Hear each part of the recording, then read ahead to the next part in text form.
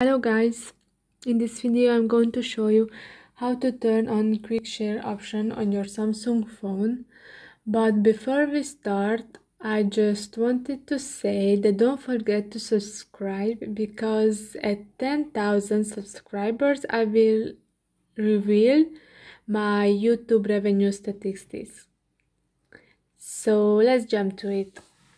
First, go to the settings. After that, to advanced features, and here you can see the quick share option. Click on that, and it says when it's turned off that it means that allow people nearby to send files to your phone. People can only send files if your screen is on.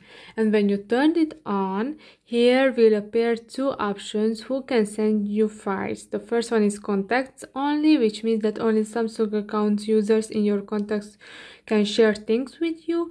And the second one is everyone, which means that anyone nearby can share with you. So this is for this video. I hope that it was helpful for you. If yes, please don't forget to subscribe. Wish you a beautiful day. Bye bye.